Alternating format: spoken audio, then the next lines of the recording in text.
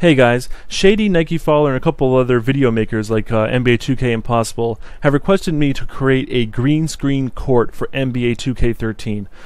What this will let you do is just have a green screen for the players in the game. Then you can use video editing techniques or Photoshop or GIMP or whatever you want to do to change the backgrounds of the players to wherever you would like them to play. The possibilities of this are pretty endless, but you know, it's up to you guys what you want to do. I'd rather just stick with creating the scenes in the game, if you will. So anyway, I'll show you how to do this. When you download this file, you'll see sgreenscreen right here, .if. This is the stadium file. You do not need to worry about the floor file at all. This stadium will overwrite and take care of everything you need to take care of. To get this to show up in game, you can either go into Redditor and purchase the Arenas tab and change one of the arena name modeled 3D names to sgreenscreen, and that will work, and you know the roster will load this up instead. To be honest, this is one of the cases where overwriting original file would be a lot easier since this is just temporary, but you gotta make sure you back up first. So let's say we want to have this overwrite the Celtics court. As we know, the stadium files start with S and then have numbers behind them. Now we don't know which numbers, so you can either go on my computer and download this, or you can go to the NLSC forums tutorials forum file structure thread, and it has all these IDs laid out. I'll put a link in the description for you guys. So the Celtics are 005. So we go to S005. Hey, this is the Celtics court.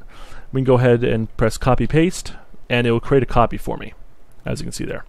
Then we can take this file and rename it to S005 to replace what the Celtics court was at first.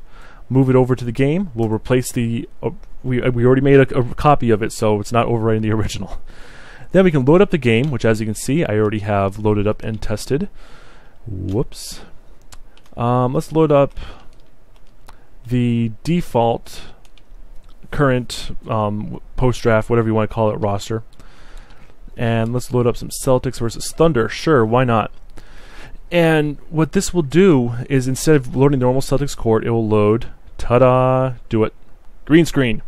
So you can record this and have these guys playing on, you know, showing off on a different court or whatnot, city background, whatever you'd like it to be. Now, as you may have noticed, I have the portable backboards imported into this.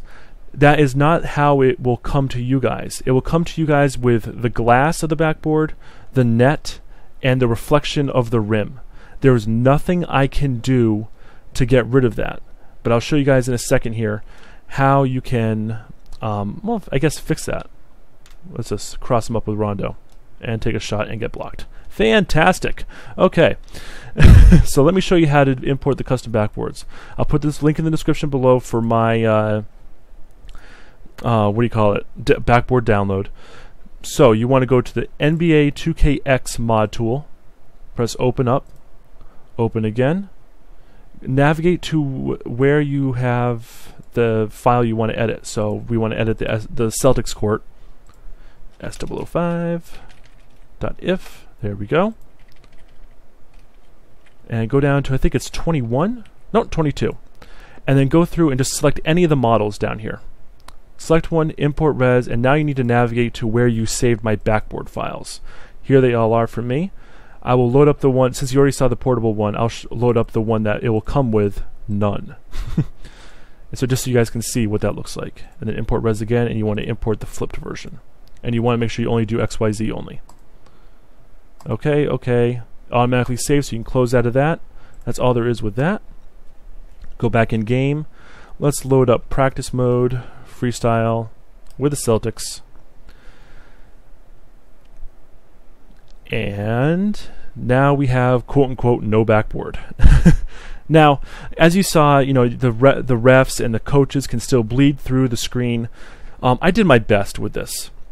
I also tried to make it as light as I could. I mean, this is the original texture up here, and I wasn't able to directly use that because of the shading that's in the game. But this should do the job specifically for whatever you guys need it to do for video editing and stuff. So you can just go up here and just dribble around with Rondo and all that stuff. Excuse me. And if you hide the panel, turn off depth of field. I mean, you guys could take this and turn it into whatever background you want. No shadows to deal with, none of that BS. just pure on Rondo dribbling on a green screen that you guys can edit to your heart's content. And you may have noticed that is the overall shape of it. I've edited out the crowd, I've edited out the stadium, I've made it so you can't see the benches, and did my best to get rid of all of the additional characters that are around those, the court when you play a game. So that's the in and out of it. I really don't have much else to say about it.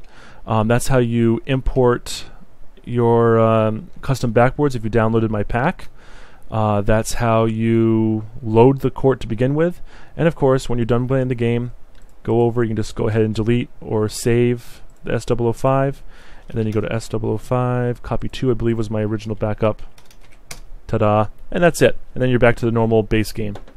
So, I hope this helps. If you have any questions, let me know in the comments below. That was a lot of information, but hopefully you kept up with it.